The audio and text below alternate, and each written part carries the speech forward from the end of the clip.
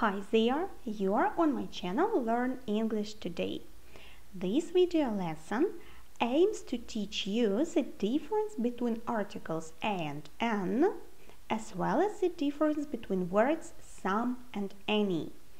Сьогодні будемо розбиратися, у чому різниця між неозначеними артиклями «е» та «ен», а також розберемо різницю між словами some та any. Let's get started. A and an are indefinite articles. They have the same meaning.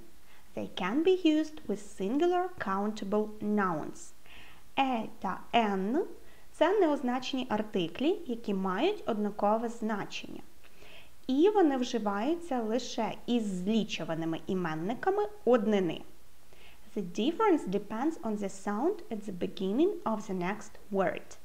Різниця полягає в тому, на який звук буде починатися наступне слово.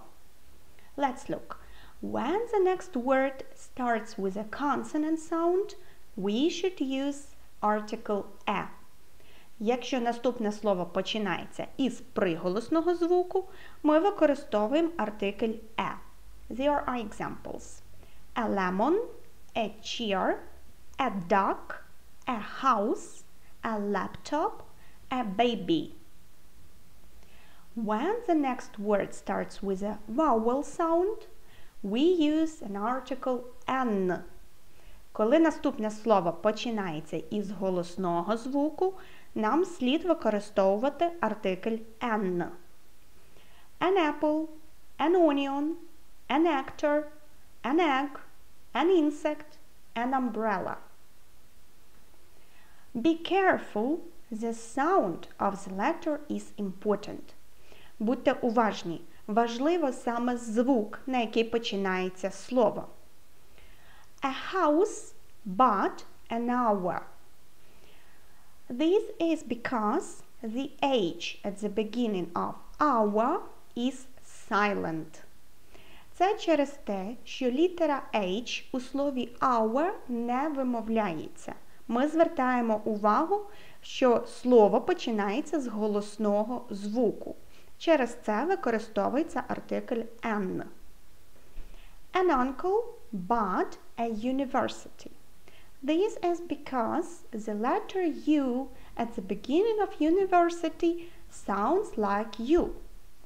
Хоча літера U вважається голосною, але у слові university вона вимовляється як приголосна, ми чуємо приголосний звук, тому використовуємо артикль a.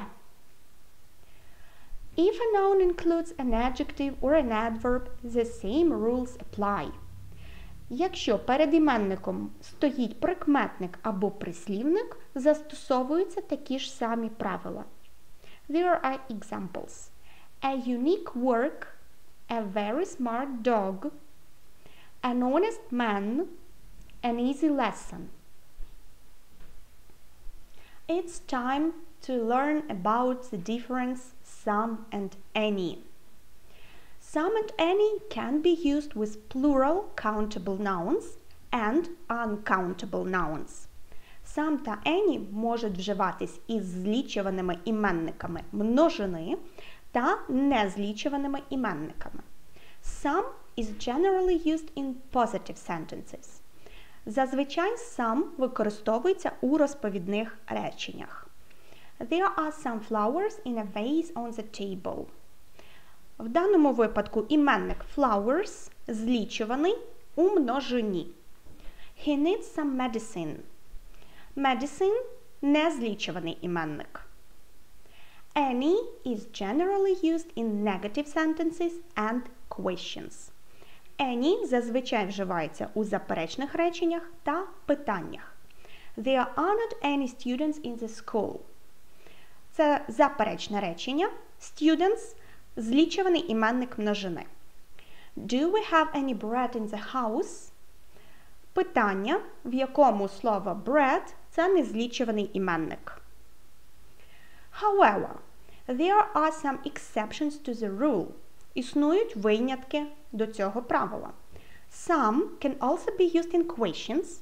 if you are offering something to someone or asking for something by thinking that the answer is yes or hope for such an answer. Some також може використовуватись в питаннях, якщо ви пропонуєте щось комусь або запитуєте про щось, думаючи, що відповідь буде так, або сподіваєтесь на таку відповідь. Would you like some coffee? Не бажаєте кави? Any can only be used in positive sentences if it is used with conjunctions as if and whether. Any може використовуватись у розповідних реченнях лише за умови, що в таких реченнях є сполучник if, якщо, або whether, чи.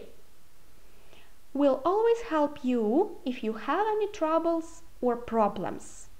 Ми завжди вам допоможемо, якщо ви матимете проблеми або негаразди. I hope this video lesson was useful for you. Thanks for watching. Don't forget to hit the like button and subscribe to my channel. See you. Bye.